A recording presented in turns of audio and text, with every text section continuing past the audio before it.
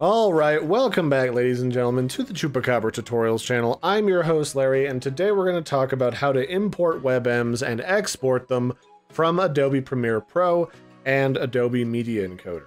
So normally when you attempt to import some WebM footage into Premiere, you get this annoying little pop-up that says, hey, file import failure, cannot import the video footage that's a WebM.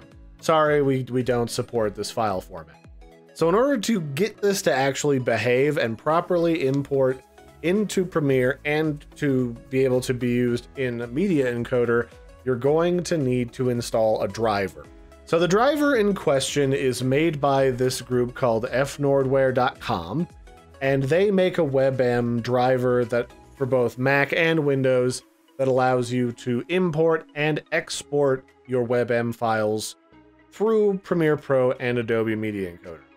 Now, it's worth noting that we're currently in 2021, and this hasn't been updated since June 2017, so your mileage will vary when you're trying to use this software on newer versions of Premiere.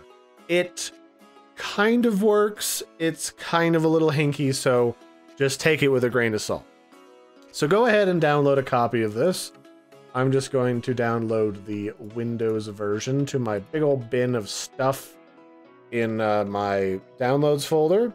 And once we're done, first, obviously, shut down Premiere Pro so that it's not open when you're trying to install this, because that can cause some hiccups and issues. And then go ahead and click on the installer at the bottom of the download section of your browser. Give it permissions that it needs, all that good stuff, and you should be good to go. It only takes a moment to fully install. Then just boot Premiere Pro back up, and you should be able to then import all of your WebMs into the software so that you can use them.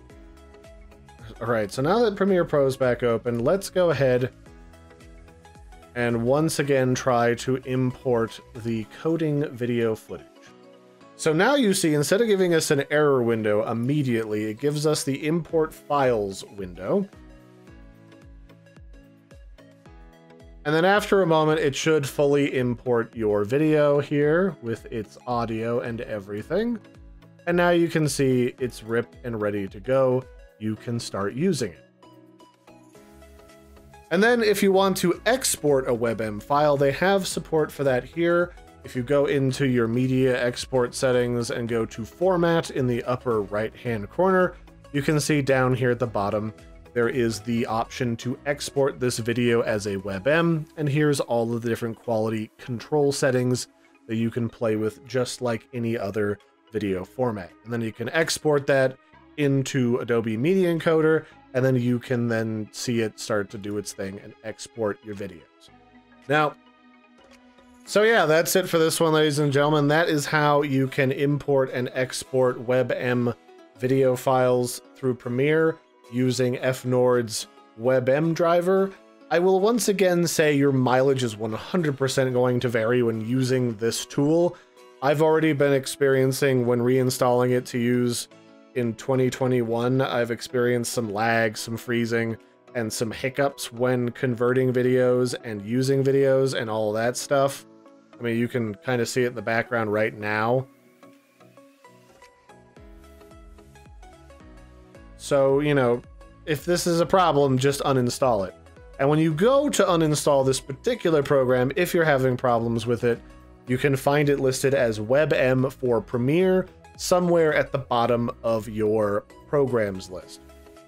So that'll be it for this one, ladies and gentlemen. I've been your host, Larry. Don't forget to like and subscribe. This has been how you can use and work with your WebM files in Premiere Pro.